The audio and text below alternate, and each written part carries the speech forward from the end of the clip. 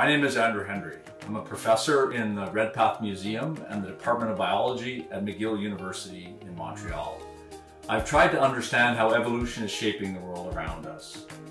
The key change that I've been working toward for my entire career is to illustrate how evolution is not just the slow process that Darwin referred to the fact that evolution is really rapid. It is occurring all around us all the time.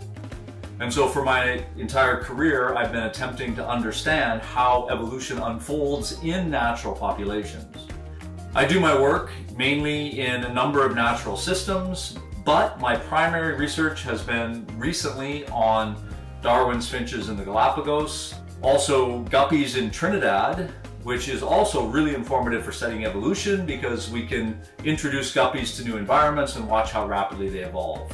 And I also work on three-spined stickleback fish, including in rare and special and endangered populations on Vancouver Island and in Haida Gwaii, both in British Columbia. So the goal of all this work is to understand how rapid evolution is shaping the traits of organisms and their genomes, and how those changes are then modifying the world around us.